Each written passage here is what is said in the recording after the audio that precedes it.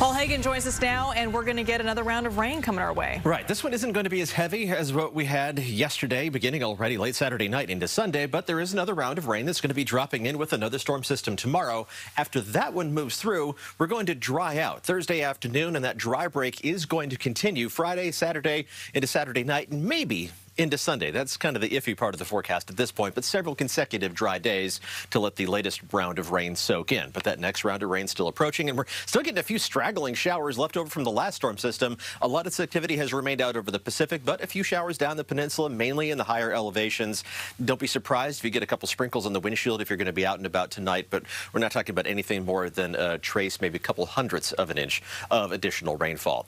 Let's focus on the next chance of rain. It is going to be dropping into the North Bay tomorrow. That first wave of rain, this one is largely going to evaporate, but that provides the moisture that raises the humidity levels and allows the next wave of rain to actually reach ground level. That's going to move into the North Bay already by late morning, with that rain line dropping towards the Golden Gate by noon, and then the rain spreads across the rest of the Bay Area as we head into the afternoon. There are going to be some locally heavier downpours, especially in the higher elevations, but overall, this isn't going to be as long-lived a storm system as what we just went through, and it's not going to provide the same rainfall amounts. The heaviest downpours will still be heavy. This line on the radar simulation at 8 o'clock, that develops right along the cold front that's driving this. It just squeezes the atmosphere and forces more rain out.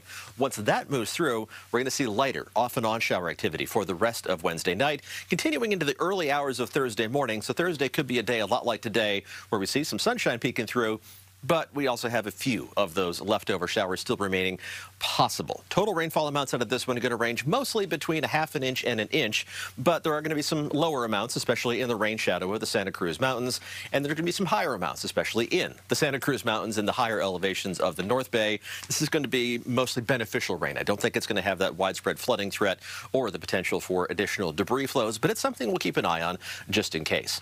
It's also going to be breezy tomorrow. The winds tonight aren't going to be a problem.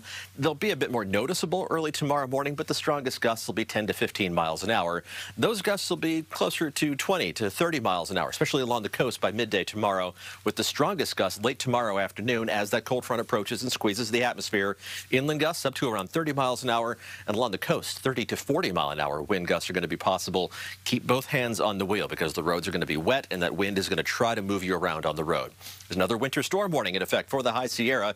They're not going to pick up quite as much snow, but it's still going to be another 1 to 1.5 feet on a widespread basis, and above 7,000 feet, an additional 2 to 3 feet of snow. And it's going to be windy. Sustained wind gusts up to 30 to 40 miles an hour. The highest peaks up to 80 mile an hour winds. So that's going to be another treacherous travel situation on US 50 and on I-80. Back to what's happening in the Bay Area. Just a little bit of light left on the horizon behind those clouds, producing those straggling showers. Temperatures today were on the cool side, a good 5, 6, 7 degrees below average, only 49 in Pacifica, 53 for the warmest location in Santa Rosa.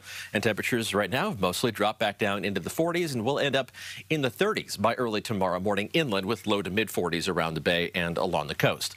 With the clouds overhead, with the rain chances moving in from north to south, we're not going to warm up a whole lot. Tomorrow's high temperatures pretty close to where we were today, even with that southerly wind trying to help us out.